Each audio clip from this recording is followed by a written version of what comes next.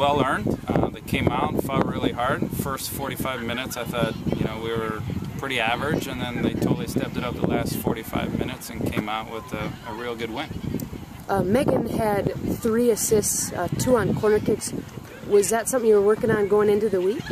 I mean, we've been focusing on set pieces, both offensively and defensively. So it was good to see them, produce on the offensive side of things and took care of business defensively.